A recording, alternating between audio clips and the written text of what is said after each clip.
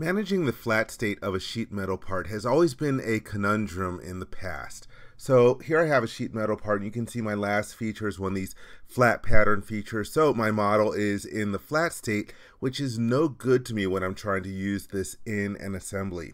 And in Creo 3.0, I believe, they added an option to the configuration editor. If I go to my current session, there's this enable flat state, which allows you to continue using a family table for managing your flat states. For example, if I go to my model properties dialog box, here I have flat state instances because I enabled that configuration option to yes in my current session.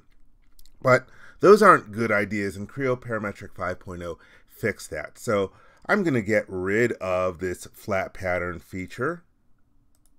And now that I no longer have it, in my InGraphics toolbar, I have a flat pattern preview icon. And this was available in previous versions. And you get the flat pattern preview in the accessory window on the side. And if you take a look at the icons in the toolbar, there is still one that allows you to create an instance if that's the way that you want to manage this. But the better way is by using a part level simplified rep, and this has been added. So when I click this, now I can control the name of my simplified rep, and I'd like to just use something like flat. Then click the create button, and it has this flat pattern feature which is suppressed, and if I go to my view manager on the simplified rep tab, I've got my master rep, and I can toggle back and forth between these different states. Let's take a look at how we would use this in a drawing.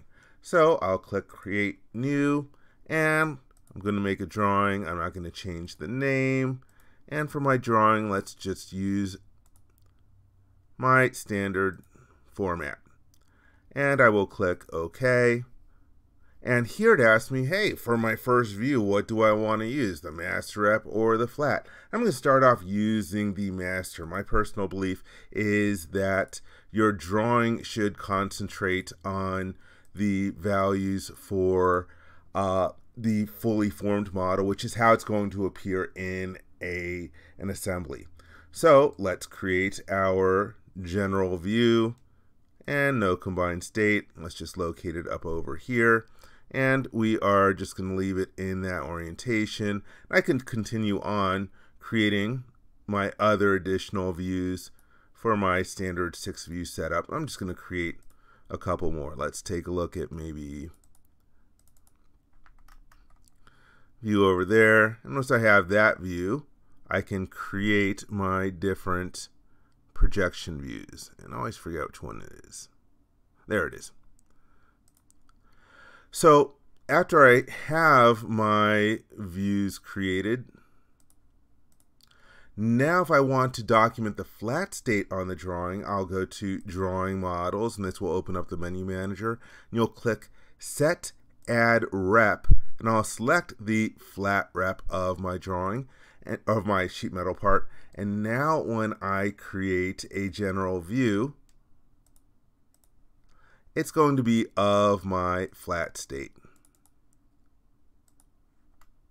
And because of options I have on, I automatically get some dimensions on here, but personally I don't like to have standard model dimensions for a flat state. I say, hey, leave this to your sheet metal manufacturers. They know all the heuristics about the material properties, their particular machines. You as an engineer typically have no business telling someone who's been doing sheet metal manufacturing for years what the blank should be for the part that they are creating. So a lot of times I like to take these different dimensions and turn them into reference dimensions, or have some other indication that these are not dimensions that they should be absolutely using, because again, they're the experts in the process.